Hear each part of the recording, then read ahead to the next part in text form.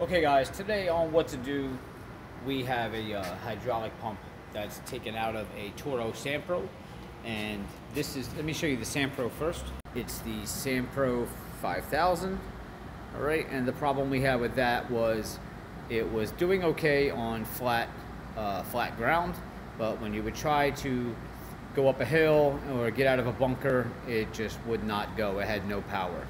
Now, they had just purchased this machine from another establishment, and that establishment told them that it did need a hydraulic motor. So that is the reason why we took it out, and we're going to dig inside and find out what's going on, and hopefully it is the hydraulic motor. And this tutorial is basically just to show you what you're going to come across if it's your first time opening one of these up, so you can see what's inside. I'm not really going to get into the details on how the hydraulic pump works and what each part does. I will do a separate video on that, but this is just going to be a quick breakdown, piece by piece, taking it apart, to show you what's inside and what to look for. Okay, now with any pump, before you start moving all these layers, these all have to go back on the same way. And if you were to put this piece back on that way, even though it looks like it fits, it's not going to work properly.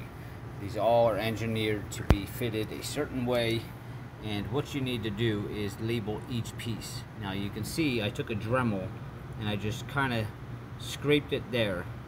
I have one line, and on this piece here, the center piece, I did another line, and on the bottom I did another.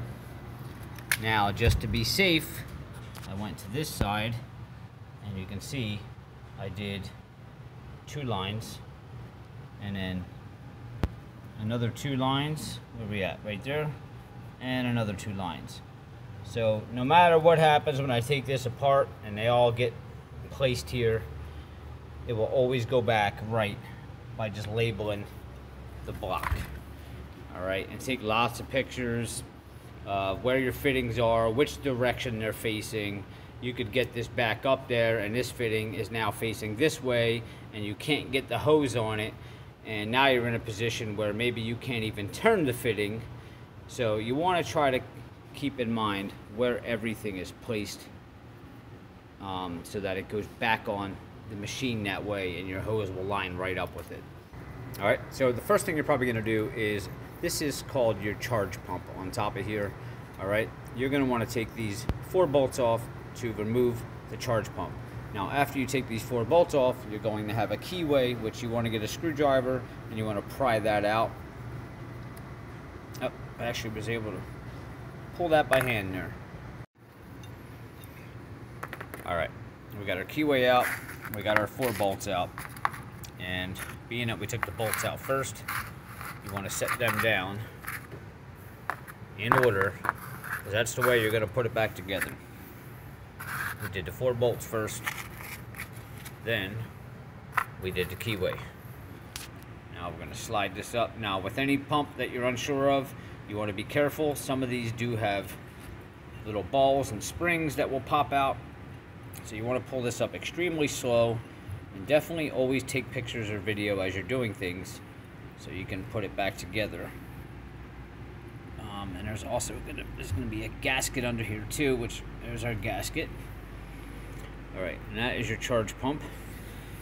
And what you want to look for here is any big digs, scoring, anything like that.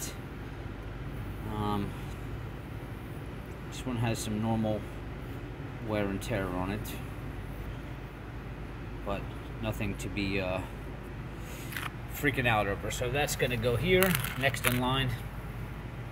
There's our gasket, which that looks to be okay, and that actually seats right around in there, and we'll seat that when we're done. And then you have your rotating gears here, which this is what spins and will develop your high and low pressure here. It kind of rotates like that. This you can kind of just pull up. Alright, that actually goes inside of there. And then this should have a pin, and it does, going through each side, so you can slide that right off of that pin. You can set that right there, and there's your pin there you want to just pull that pin out so you don't lose it. Set that pin with that, and all of that goes back on in that order. Alright, now we're up here to the actual head, and you can see some abnormal scarring there. I don't know why that would be going that way, but it's not really dug in, but something was definitely rubbing there. It's a really weird angle considering that the gears are spinning there. Why this is coming like this, I don't know, but it's smooth, so that's nothing too crazy there. Alright, we're gonna flip this over.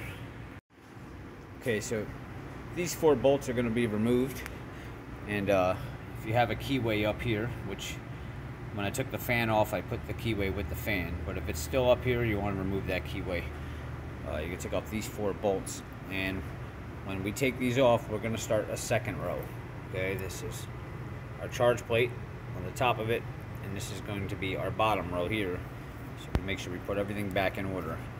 So let's go ahead, and we're going to start loosening these already for the video.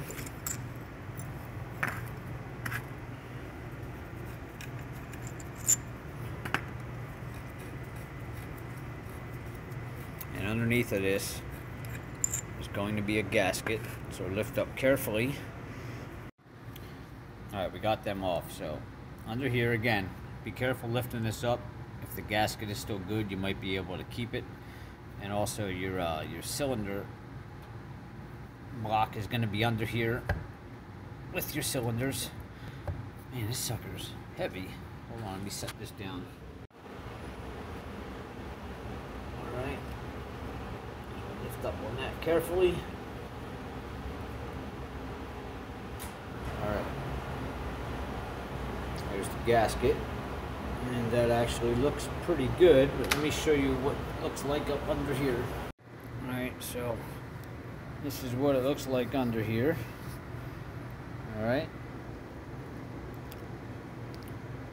Now, remember how you took these off?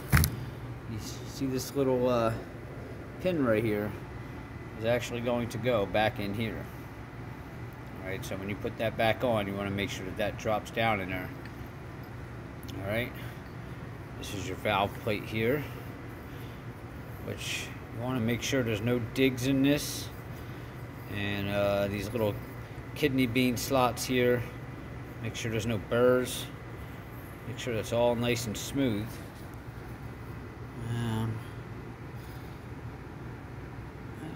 Looks like there's a little bit of wear on it. Again, nothing really alarming. You can see right here it's been wearing a little bit on here, but it's not, it doesn't feel dug in or anything, so I'm going to assume that that's just normal wear. Alright, but get that groove, put it on that right there.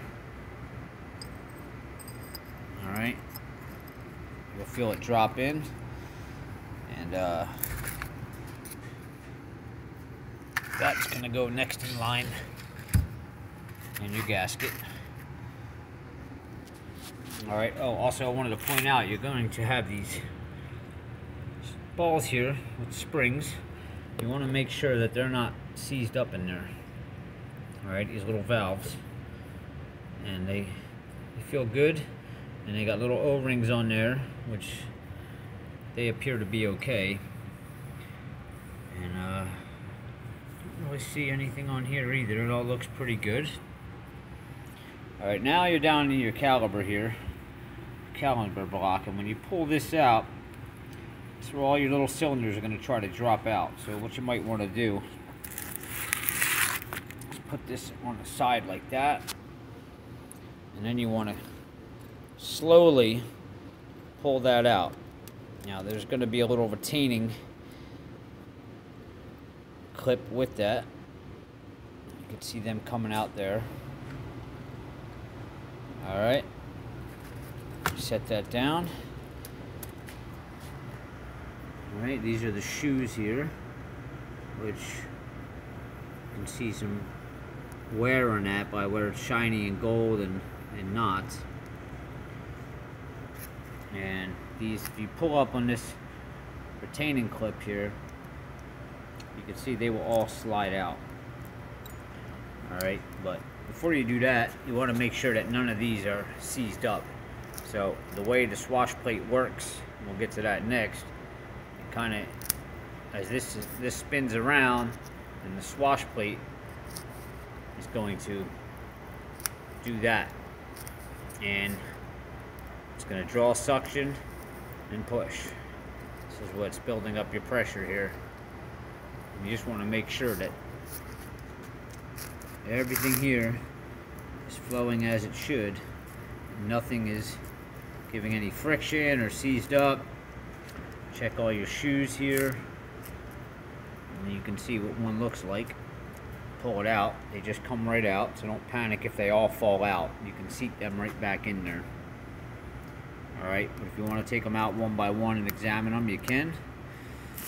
This is like loading an old Magnum revolver. Alright, you can pull all them out and check them, but this appears to be operating okay. And check the cylinder itself too.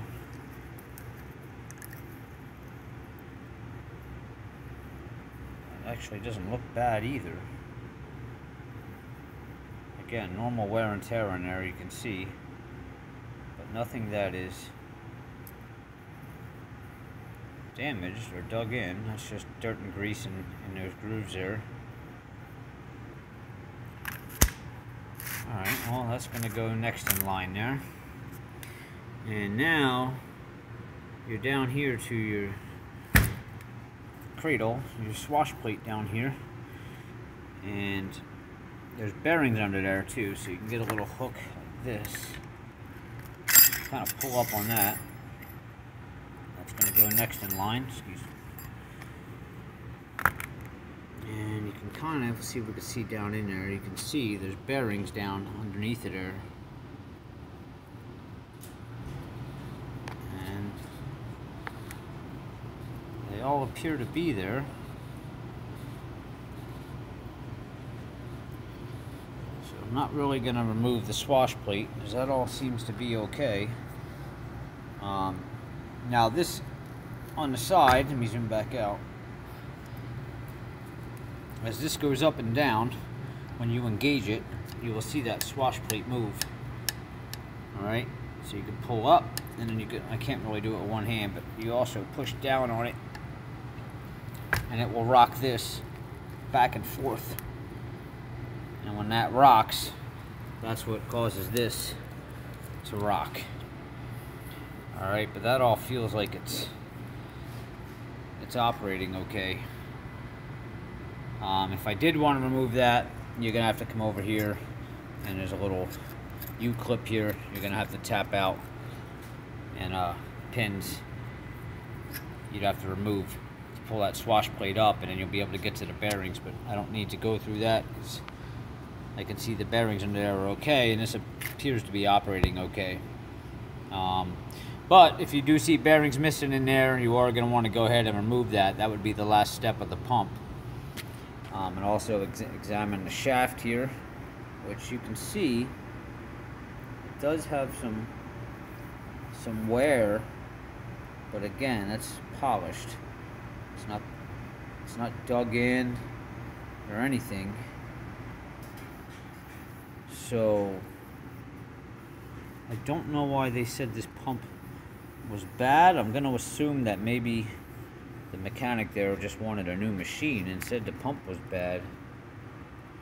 We might actually be taking the wheel motors off of this machine now, because I do not think it's the pump. But that's really it. And you want to put everything back in this order as you took it off. But those are the things you're going to look for, and I haven't seen anything that tells me that this pump is bad.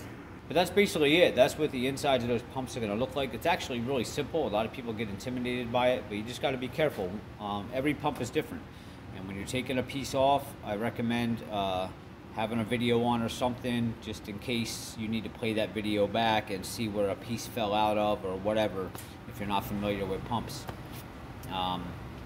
But yeah, I don't think it's the hydraulic pump. I think at this point now we're going to move on to the wheel motor, so I'm going to have to do another updated video to let you know exactly what the problem was.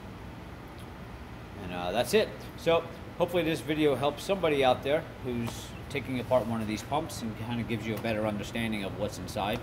And just make sure you take a lot of pictures, lay everything down in order, and don't lose any pieces, because you lose one little spring or one little ball that falls out, it's never going to run right again, and you're not going to know why.